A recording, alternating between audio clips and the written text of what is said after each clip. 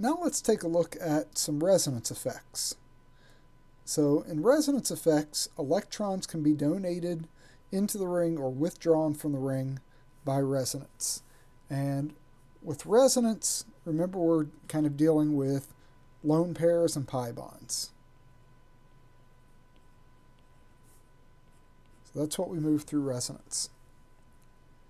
So in the first case, we can think about electron donation. So here is an OH, and we know that that is a strong donating group. The reason for that is because of the lone pairs on that oxygen. With those being next to the ring, through resonance, those can donate their electrons into the ring.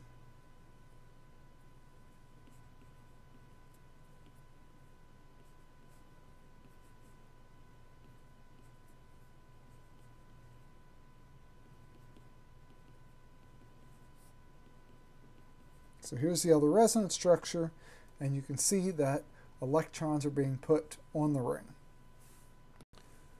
So here we push electron density onto the ring by resonance. Right, now let's tie this into the reactions that we're talking about. Electrophilic aromatic substitutions. In these cases, the rings are reacting with an electrophile, E+. So more electron density on the ring makes this more nucleophilic and more reactive toward the electrophile. Right, the contrast is electron withdrawal by resonance. So here's a case where we have the carbonyl bonded to the ring. And what I can do here is take the pi electrons in the ring. Those will get pulled out of the ring, and we push those up to the oxygen as a negative charge.